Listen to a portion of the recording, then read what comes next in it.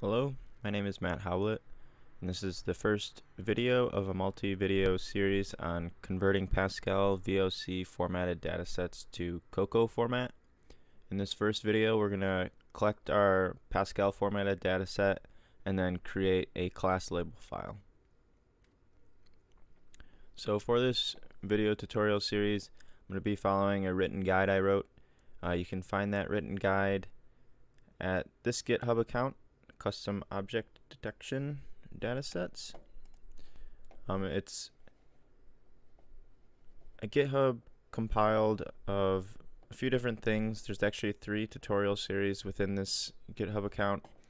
The dataset that we're going to be using for this tutorial is a card dataset, which is in the Pascal VOC format, and that can be found at EJ Electronics GitHub page on creating classifiers for multiple objects using TensorFlow. But so he has a data set where he's already annotated the bounding box for a lot of images on cards. So go ahead and download that. You can either download it from EJ Electronics page or just find it within the datasets directory of this GitHub page, cards.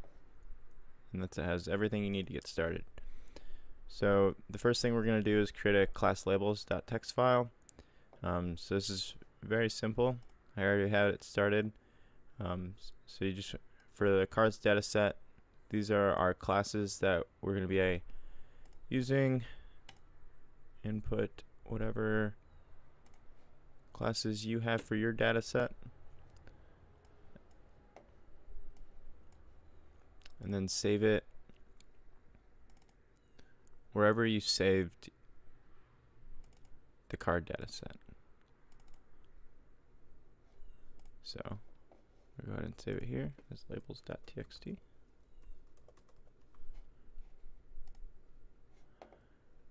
And that is going to conclude the first video on converting Pascal VOC to COCO.